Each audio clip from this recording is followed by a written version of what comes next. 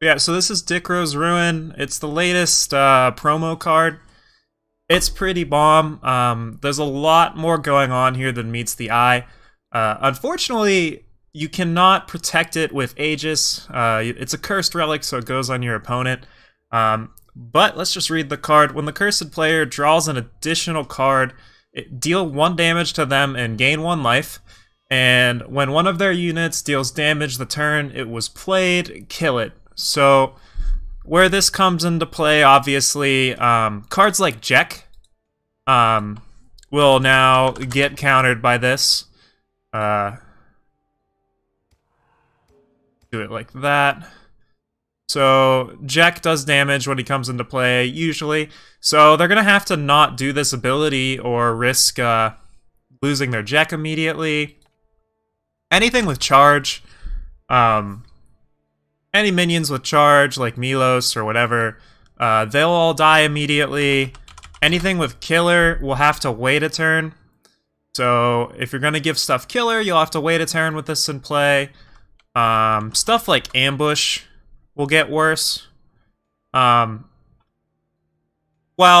to be fair though, cards like Desert Alchemist and Scorpion Wasp, they're really not going to get messed up by Dichros.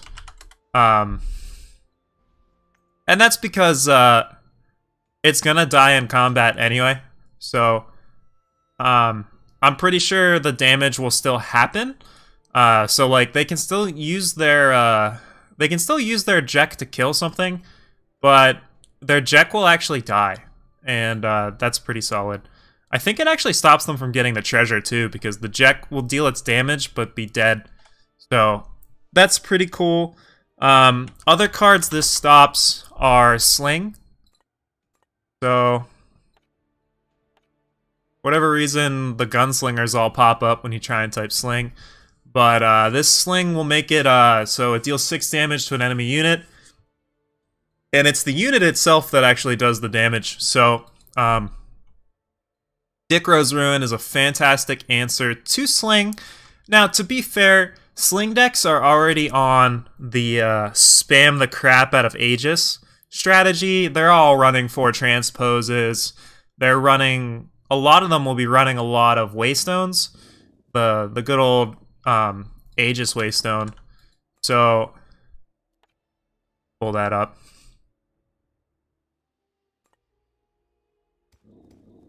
Here we go, Cobalt Waystone. And then, other things to watch out for with Dichro's Ruin, if your opponent is playing Sling, what? I guess it's pulling up everything that says Frost. And if your opponent's on Sling and they play a Rost, and you have Dichro's Ruin in play, Rost will actually just keep coming back into play over and over again, and dealing 6 damage to your entire team. And if you've got like a tokeny strategy or something, be very careful not to go too wide against Sling, because Rost will just, in Magic the Gathering we call it a Plague Wind, but it'll actually come into play and just flicker over and over and over again and just blow up your whole board until it has nothing left to target. So that's bad for your health. And the reason being because it'll deal damage thanks to Dichro's Ruin and Flicker. So it's just something to keep in mind. If you're playing against a Sling deck, don't overextend onto the board, because you're gonna lose it, especially if they seem to be really into mono primal. And what this probably means for Sling decks is if you're going to do it, you're gonna want to be a base primalist so you can play Rost. And that's only if Dichro's Ruin really pops off, but it has so many, there's so many instances where it's good. It's quite solid. As Needles is saying in chat, which apparently I have chat turned off because I'm a terrible person. Let's turn chat back on. But Shrine to Carve It is another excellent counter for Dichro's Ruin. So Dichro's Ruin will make it so that the charge half of this just doesn't work. Now, to be fair, sometimes Shrine decks are just one-shotting you anyway, and they don't really mind as much to lose their stuff. But, like, it's just something to keep in mind. Other stuff, there's a lot of Yetis that get shut off by this. Quite a few Yetis either deal damage when they come into play, or like ping or whatever, etc. Now, this is mainly, you know, like complete Nombo, it's just Wump. Wump will come into play or die, or if Wump is already in play, every Yeti they play from that point on just snowballs your face and then dies. So that's pretty funny. And there's plenty of other interactions, but the way I want to use this card, you'll probably see that I have my Merry Mask list pulled up. If you're very well versed, you'll know that in the past, this used to have 4 Severins in it and a few Reaps. But I have a feeling once I have the full set of Dichro's Ruin, this is going to be the first deck I play with. For now, you can really only play it in a market, so like, you know, like a Blazing Salvo market or really any Shadow market, which you don't really get access to in an even-handed Golem deck. But I can see Dichro's Ruin really popping off in a Mask of Torment list, because you can curve this out, and then everyone's playing treasures and market access and all this crazy stuff that draws them extra cards, and your Mask of Torment is going to tick up to the moon with that. Now, it is a very dangerous meta to be trying to resolve relics, so, you know, if you're trying to do this, you might want to splash potentially Primal for more Aegis, or however you want to do it, but this is just the first thing that came to my mind is whenever people are drawing additional cards, this ping is very real. It makes this card still useful against unitless decks or like garden decks, because oftentimes they'll have to spend like 5 power on their garden to just blow up your Dichro's Ruin, and otherwise you'll sit there and blow off their Aegis every turn of the game, and then your Silverblade Menaces will be able to connect with their face. Or if you're playing like at any cost, you could literally just use Dichro's Ruin to just clear their Aegis the whole round, and then get some nice chip damage in, some life gain to keep you up, and it'll also basically turn all of their charge units into slow units, and then there you go. Like, you're set up to like stall, like it'll slow the game down for you.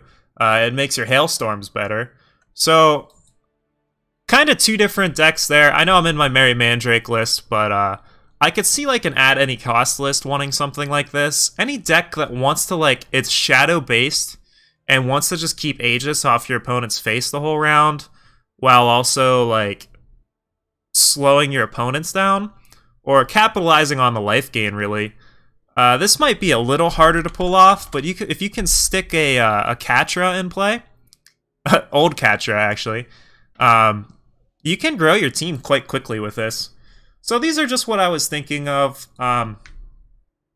Just a quick little overview of Dichro's Ruin. Once I have the full playset, I'll be brewing with it more.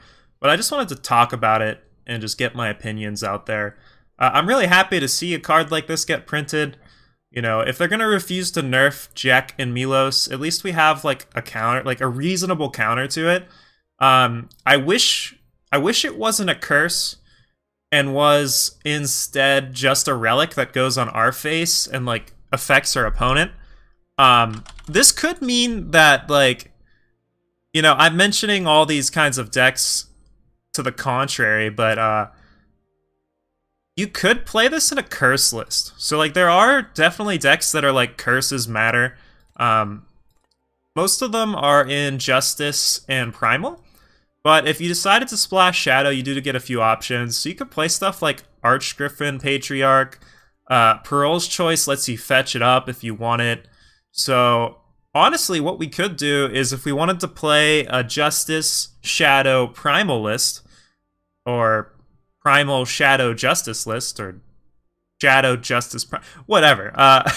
You get what I'm saying. One of these factions, we could actually still play Dichro's Ruin as a one-of in our main deck, and we can just Pearl's Choice it up whenever we want it, which is pretty sweet. If you're playing Time, Primal, and Shadow, you can fetch it with that 3-cost spell. Pull it up here. Relic, the display. We'll go over to the display here. Display of knowledge. So display of knowledge can also fetch it. So there's a lot of options if you want to fetch it, and a lot of different strategies you could slide this card into. And it could just be a one of, but you just pull it out whenever you want it. You could also do what I was kind of thinking, which is toss it in like a Mask of Torment deck and just jam 4 of these bad boys.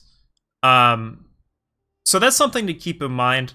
And this will be an interesting card to see in both Expedition and in Throne. So that's just my thoughts on Dichro's Ruin. Pretty sweet promo. I'm excited to see what the rest of them are. I'll probably try and give my thoughts on each and just potential decks for them to go in.